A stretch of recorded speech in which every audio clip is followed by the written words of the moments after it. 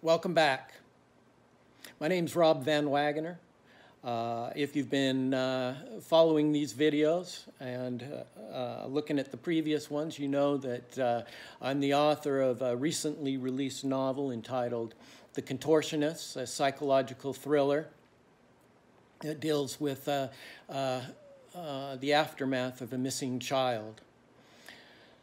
I've read in my previous videos from the novel, and I'd like to do so again. I'd like to read from the first interview between the police detective Milo Craig and the boy's mother, Melissa Christopher. The title of the chapter is Happy or Sad, It's Up to Me, 1:40 p.m. The Christophers was your standard kitchen, not the newest appliances, though neither were they ancient.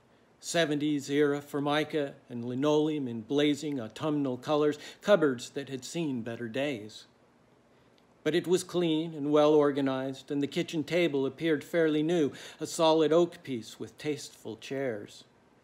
The fridge exterior was a magnetized gallery of Joshua's artwork, a clipped cartoon or two, a few printed scriptures from the Book of Mormon, the kind of thing handed out in Relief Society or Sunday school. Craig took particular notice of one, quote, matted nicely behind a plexiglass holder. Happy or sad, it's up to me. I can make the right choice. Can I get you something to drink? Melissa Christopher asked. Coke, orange juice, water. I'm afraid we don't drink coffee, but I have some herbal tea. It was an effort. Her politeness, a simple gesture of Herculean proportions, and Craig's heart went out to her. It never ceased to amaze him, the gentle courage, the considerate graces offered by suffering people. Pain did not always bring out the worst in a person. Sometimes it distilled the very best. Mrs. Christopher was composed, entirely present. There was none of the distraction Craig had seen upon arriving, nothing of the fury he'd witnessed in the exchange with her husband only a few moments earlier. It was all gone, and Craig could not tell whether the resolve he saw now was artifice or the real thing. Either way, he admired it.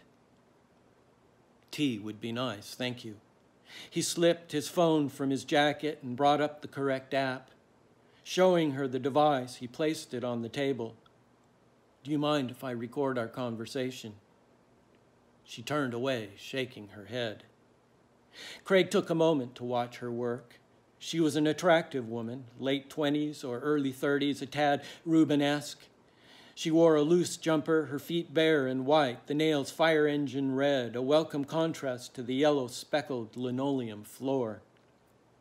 From where Craig sat, he could see the better part of her profile. As she filled the tea kettle, she pushed back her hair, lank and tangled now from her time outside, searching in the rain for her son.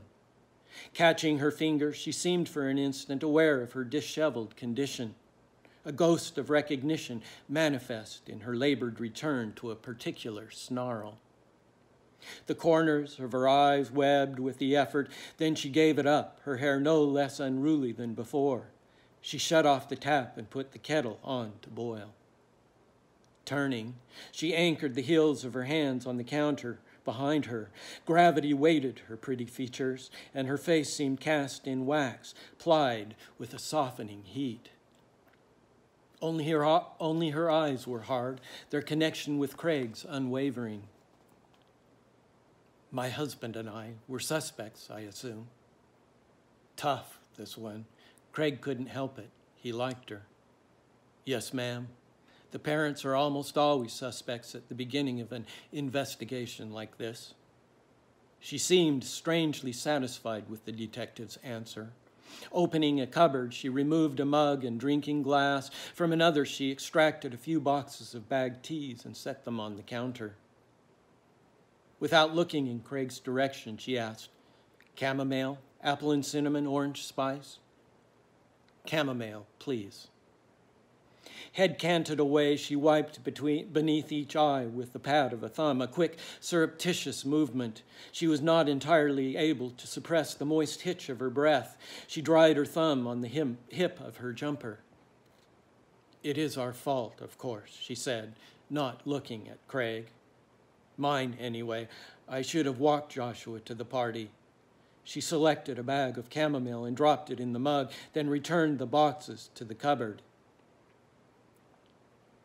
There are all sorts of things we'd do differently if we knew how they'd turn out, Craig said. She laughed tearfully. Josh loves being a big boy. He turned 5 2 weeks ago. He was so proud of himself, finally old enough to start school in the fall. It used to make me nervous, sending him to Billy's alone. I got used to it too soon, I guess. She pressed her sleeve to her upper lip, then spread both hands flat on the countertop. Isn't that what parenthood's all about? Learning to live with all the dangers we know we can't protect our children from. The warming kettle had begun to tick. Craig waited. She turned around and faced him. I'd do anything to bring him back. I will do anything. But I want you to know, except for sending Josh to Billy's alone, my husband and I had nothing to do with his disappearance. Craig nodded. I expect that's true. She studied him. The heat was still there, but Craig sensed no hostility. She stepped to the refrigerator and removed a 2-liter bottle of Coke. It hissed when she unscrewed the lid. Do you think we'll find him? As though this were not the only question that mattered. She proceeded to fill the glass, then replaced the lid. Finally, she looked up, her moist eyes bright with anguish. I don't know, Mrs. Christopher. Usually we do. Sometimes when we find them, it's too late. And then there are times you never find them. Once in a while, yes. Thanks.